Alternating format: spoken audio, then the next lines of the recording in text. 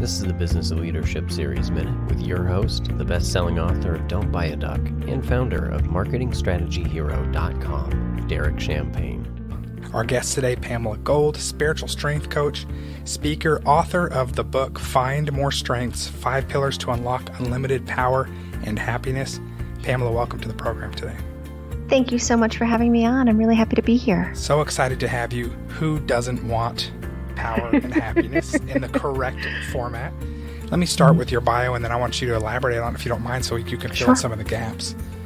Pamela Gold grew up on her family's apple farm in upstate New York, graduated from Yale University, and then entered the business world in New York City, where she was a point person on an IPO at the age of 24.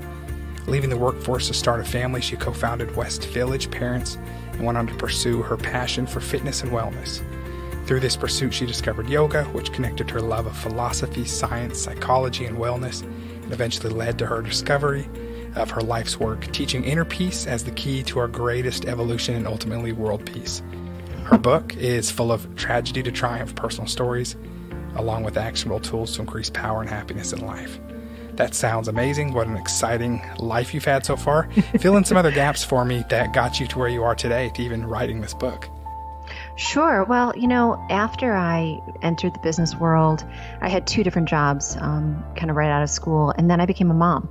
So it was leaving the workforce, kind of facing a lot of just more personal, like nitty-gritty, roll up your sleeves, like how am I going to be, the best mom I can be, the best wife I can be. There was a lot of stuff in that really forced me to look deeper, because I was really successful at work.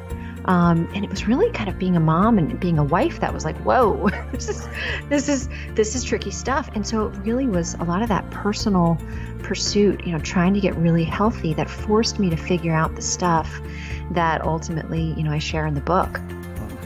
Yeah, I can relate to that as well. And our spouses sometimes tell us we're doing a good job, but if we personally feel like we are having a struggle with balance. I just got back from a Nashville trip with my mastermind groups and came back and said to my wife, my focus from this, my aha is just to make sure I'm putting my family first. And she said, you are doing that. I said, but if I'm struggling internally, then I'm having an issue with it. So, and so I get where you're coming from, and so many of our listeners do as well. Give me some things that you did to fully engage and embrace your other role that, we can feel guilty sometimes when we're having trouble with that balance. Yeah, for me, it was a process, right? Like, first you identify that there's an opportunity for things to get better, and then you figure out what you're going to do. Like, what do you need to learn? What do you need to become more skillful at to be able to have, more joy in your personal life and in your professional life and achievement. Derek Champagne here. So many exciting things happening in 2019. Join us. Visit DerekChampagne.com.